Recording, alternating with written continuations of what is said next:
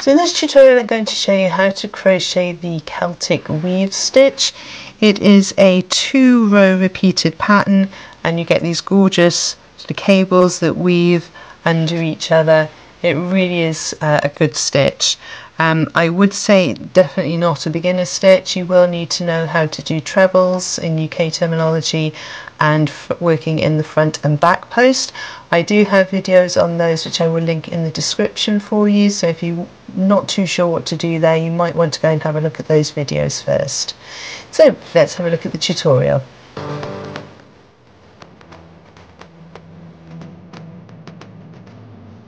So for this tutorial I'm using a Stylecraft Aran. I think the colourway here is lavender if you're interested in those things.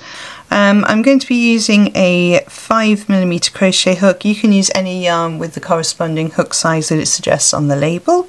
And I have a pair of scissors to cut off my ends. So to start off with, I'm going to make a slip knot. You can do this in whichever way you prefer. And we need to make a foundation chain in a multiple of 4.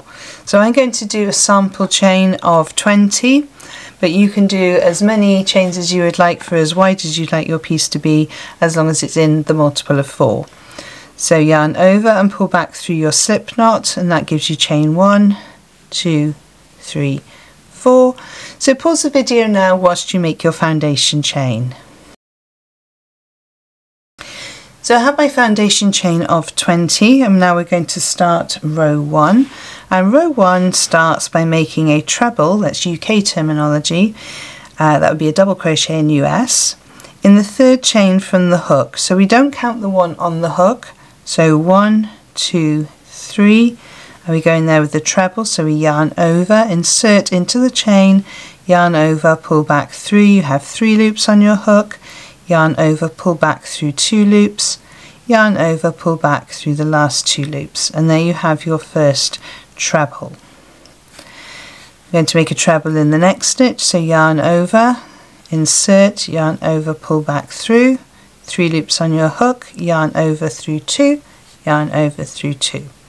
And we're going to make trebles in each of the chains all the way back down the row. So pause the video now whilst you complete your chains and I will see you in a moment. So just coming up to my last treble of the row, and there we have row 1 complete.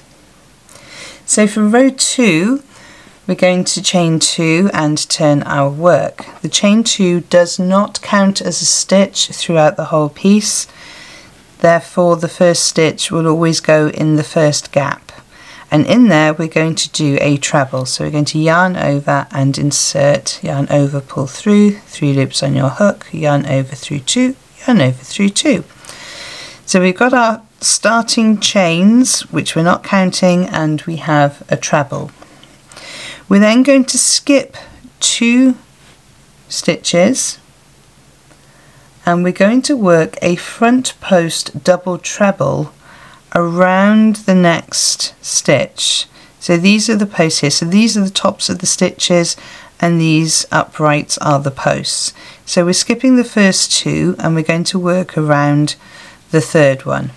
So yarn over, that would give us our double treble, and we go into the gap just before the post, come behind the post and back out the other side. We yarn over, we pull the yarn back behind that post and back out. You should have 4 loops on your hook, yarn over, pull through 2, yarn over, pull through 2, yarn over, pull through 2. We're going to do exactly the same thing in or around the next post. So yarn over, go in just before the post, bring your hook round the back of the post and back out the front, yarn over and pull the yarn back behind that post to bring your hook out. You have 4 loops on your hook, yarn over through 2, yarn over through 2, yarn over through 2. So these stitches here are sort of going off to the side, and that's exactly what we want, so don't stress. So we're now going to go back to the 2 skipped stitches, and we're going to be working around these 2 posts, and we're going to start with the first one, and we're doing exactly the same stitch, so a front post double treble. So yarn over,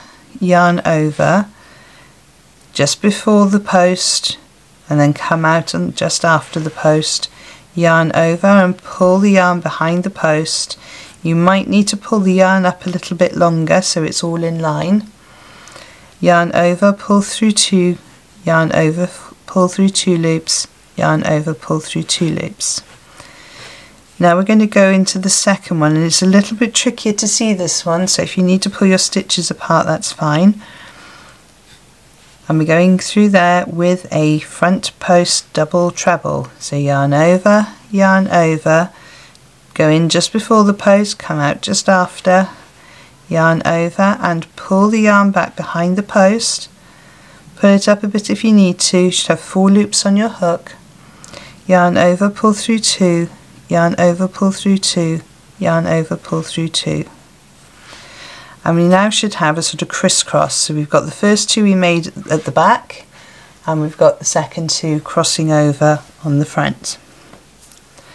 And we're just going to repeat this all the way down the row. So we've worked these 2 posts, so we don't count those.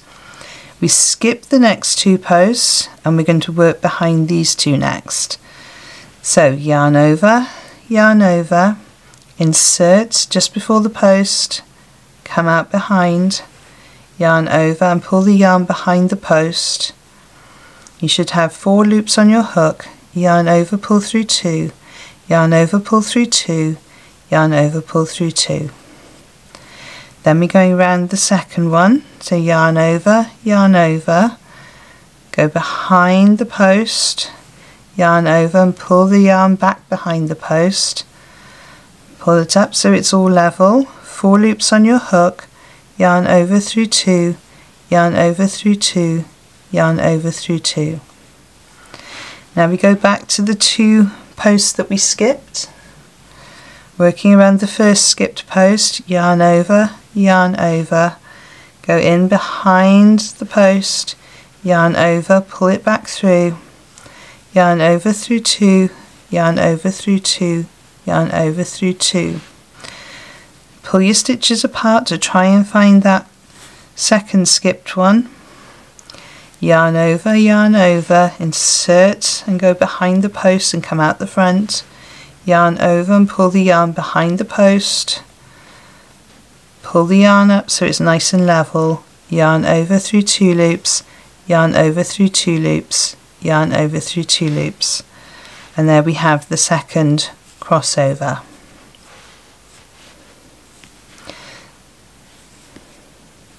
So we're going to do that all the way down our row.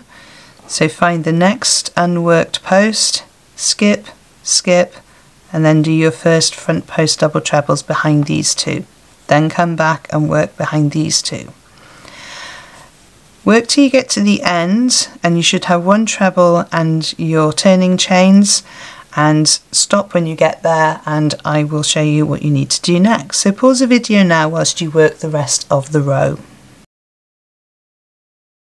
So I'm just coming up to the end of my row here. So I've got my 4 repeated patterns there.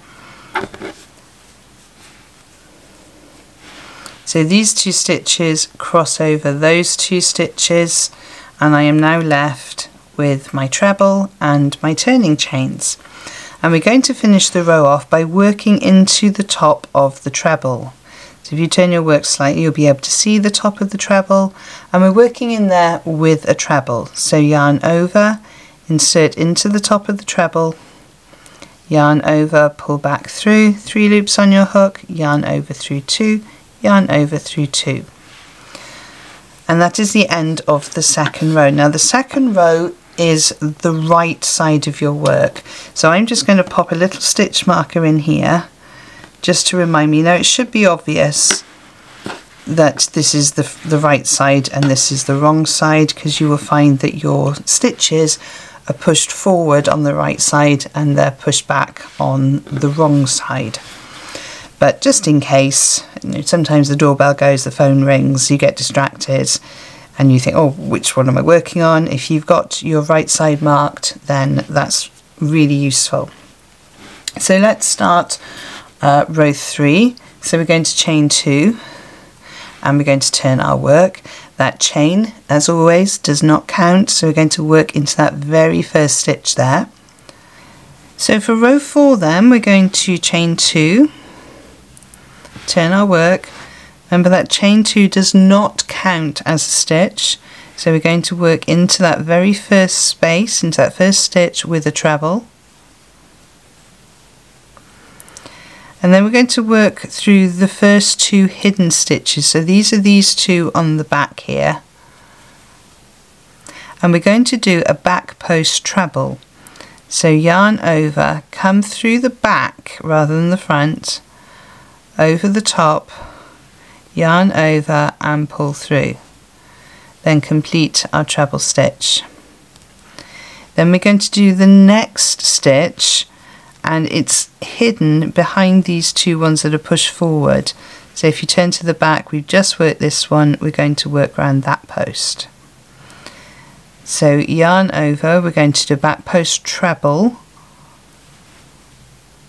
go behind the post, pull up a loop, and then complete your treble. So that's just at the start of row 4. Then we're going to skip, so this is very similar to row 3, we're going to skip these 2 and we're going to work around the next 2 hidden ones, and we're going back to double trebles now, but they're going to be back post double trebles. So yarn over, come up through the back, over the top of the post and out the back again. 4 loops on your hook, yarn over through 2, yarn over through 2, yarn over through 2. Yarn over, going through the second one that's hidden at the back. 4 loops, yarn over through 2, yarn over through 2, yarn over through 2. Then we're going to come back to these 2 that we have skipped. So with these 2 stitches prominent, you might need to pull these apart a little bit to find the gap. So yarn over, coming through the back of the work, over the top of the stitch and out the back again. Yarn over, pull up a loop. Should have 4 loops on your hook, yarn over through 2, yarn over through 2, yarn over through 2. Then we're going to go through the next hidden loop, which is this one here. Sorry, it was not hidden. That confused myself then. Yarn over, come through the back, over the top and out. Yarn over and pull through. You should have 4 loops on your hook, yarn over through 2, yarn over through 2, yarn over through 2. So from this side it doesn't look hugely different, but you can see the difference on the other side, and you can see it starting to cross over. So we're going to start the pattern again. Now we are going to skip the next 2 stitches. Now remember, we have worked these 2 at the back already, so we're going to skip these 2 stitches that are prominent at the front, and we're going to work around these 2 stitches that are at the back. So we're going to go around there with back post double trebles. So yarn over, come in through the back, over the post, out the back again, yarn over, pull through, yarn over through 2, yarn over through 2, yarn over through 2. Then we're going to do the second missed one at the back. So yarn over, go behind that post, yarn over, pull up a loop, 4 loops on your hook, yarn over through 2, yarn over through 2, yarn over through 2. Then we go back to these ones here. So yarn over, come behind your work, out through the front and pull the loop round. 4 loops on your hook, yarn over through 2, yarn over through 2, yarn over through 2, and then pulling around the last one here, yarn over, through the back, pull your loop up and then complete the double treble. You skip the next two and we work exactly the same, 2 back post double trebles here and then come back to here. So you work those stitches now and I will see you in a moment. So I'm coming up to the end of my row. I have worked these 2 stitches here and you should be left with the 2 stitches that are sort of prominent, that have been pushed forward, and your treble here. And remember, we don't count those turning chains. So we're going to work around these 2 posts that have been pushed forward, and we're going to go around those with back post trebles. So we only yarn over once, come through the back, out through the back again. You should have 3 loops on your hook and then you complete your treble. We do that again with the next post, so yarn over, in through the back, over the top, yarn over and pull through, and then complete your treble. And then in the top of the final treble we're going to do a treble, and that is row 3 complete. So you can start seeing your pattern emerge. You can see how you're sort of getting this crisscross effect because you're hiding. Now the reason we're getting that is because we started with these back post trebles at the beginning and at the end of the rows. Otherwise you'd just end up with a wave if you didn't do that, if you just went into the crisscross from the start, if that makes sense. So then for row 4 we're basically repeating row 2. So rows 2 and 3 are the repeated pattern. So chain 2 and turn. Remember, the chain 2 does not count. So we're going to do a treble in that very first stitch. We're going to skip these 2 posts here and we're going to work around these 2 here, and then we'll come back to those 2. So we yarn over, we're doing front post double trebles around the post there. So that's 1 and 2. Then we come back to work around these 2 posts. So double trebles, front post around that one there, whoops, and the second missed one.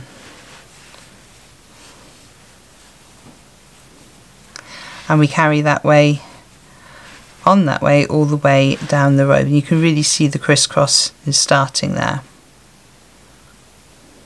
So I'm going to work up a few more rows and I shall show you what it looks like when you have a little bit more to look at.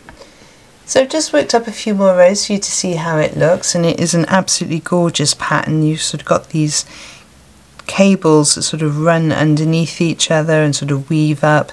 Really lovely. Obviously the back is different to the front because it is a 2-row repeated pattern.